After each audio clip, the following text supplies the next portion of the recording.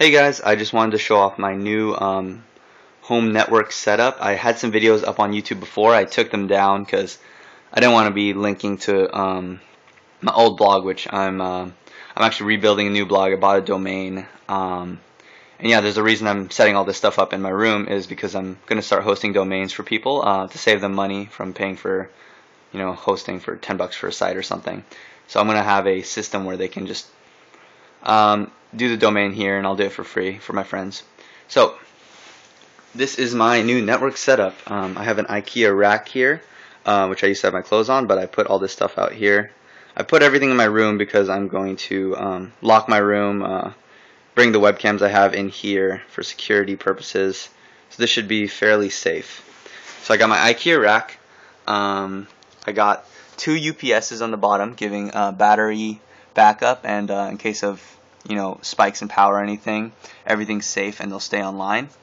I have my desktop and my two monitors not on battery backup. They're just surge protected, so in case of a power event, those would shut down and the servers would stay online. So I don't really care about my desktop staying online, it doesn't matter. So I got my two batteries.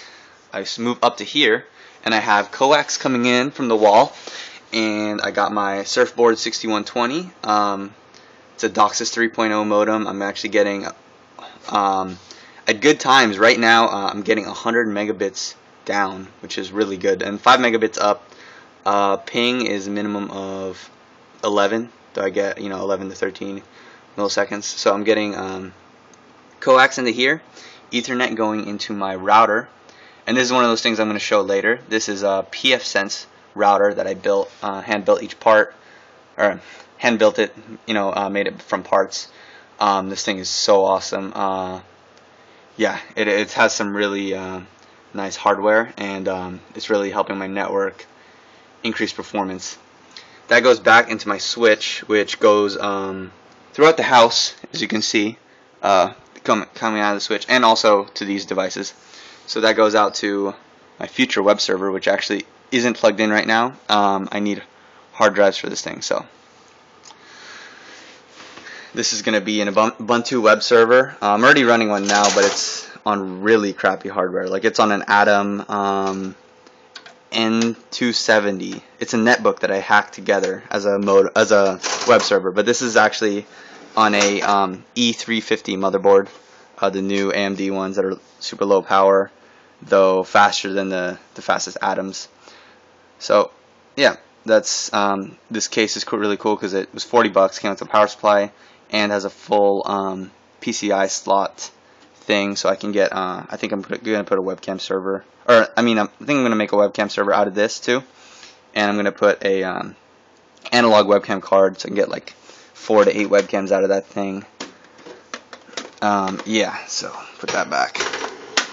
So I just need hard drives for this. I'm gonna get two redundant 250 gig hard drives. I actually already have them. I just have to go and get them at my other house, my regular house. I'm in college right now, so this is just living with a bunch of roommates. So that's the web server. It's running. It's going to be running Ubuntu.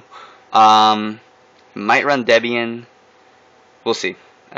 Probably one of the two. And then we go to my NAS. This is running FreeNAS. It's a huge server case, which is awesome because there's a bunch of hard drives in the front. I have like 5 hard drives and then 1 SSD in here.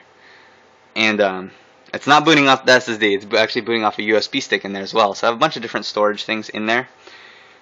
And but the motherboard is actually only a micro ATX. I'll actually show the insides of this, and I'll also show how to build this, as well as the web server, as well as the PFSense box. Maybe show how to what I'm doing on my desktop as well.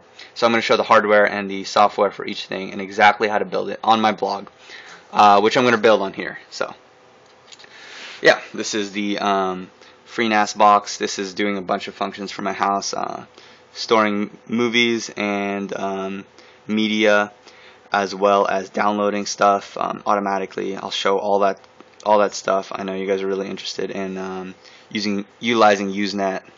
Avoid the chance of getting caught on torrents, and you get your TV for free and everything. So that's my FreeNAS box. move up to here. This is my desktop, which I use for doing homework and browsing. And I also reboot it and it goes into Bitcoin mining. So I'm going to show how to set up the Bitcoin miner on here. So I have a second partition on this hard drive, which that's the main partition it boots to, and it just mines Bitcoin. So when I go to sleep or when I'm not using my desktop, I reboot this thing. It gets really loud because the fans go 70% of their max, and it just mines Bitcoins and makes me a little bit of money. So it's my desktop right there. It's hooked up. Got the setup here. Got Ubuntu running on here for the main drive. This isn't the Bitcoin mining one partition. They're both Ubuntu actually, but this is what I do work in. I'm actually thinking of putting OS X on here. My roommate showed me how to get OS X on that motherboard really easily, but I don't know. We'll see. Ubuntu's fine with me. I don't really care. Yeah, let's do a speed test. We've actually gotten faster speeds lately, which I'm excited about. I think Charter is upping their speeds in this area. Alright, let's see what I get. 11 millisecond ping, that's really good. Getting about 80 to 90 down, which is awesome. We actually only pay for 60, but I think they're upping the speeds to 100, because I've seen up to 98 before. So yeah, so that came out at 88. If you can't see there, 88 megabits per second down, and I get about 5 megabits per second up. So speeds are awesome in my area. Really wish we had fiber optics so I could get a better upload, but because that might help when I'm serving web pages. But yeah, that is my home network setup. There are going to be some changes to this room, so I will show the updates to this room. I already have them planned. I'm going to put a lock on the door. I'm going to put a real chair here instead of that medicine or that Swiss ball. I'm going to get my webcams in here. They're actually on a different part of my house. So I'm going to get the webcams in here so I can watch this place when I'm not here and make sure no one comes in here. And for security purposes, I'm going to have one out in the hallway and one just watching the equipment. So increasing security, increasing redundancy, and increasing performance. And yeah, that is my home network setup. I hope you enjoyed it. Check back here, every once in a while, and I will show videos on how to build those things and have tutorials on how to build them, buy the parts and everything fairly cheaply and get good performance out of it. Yeah, I hope you enjoyed this video and see you guys later.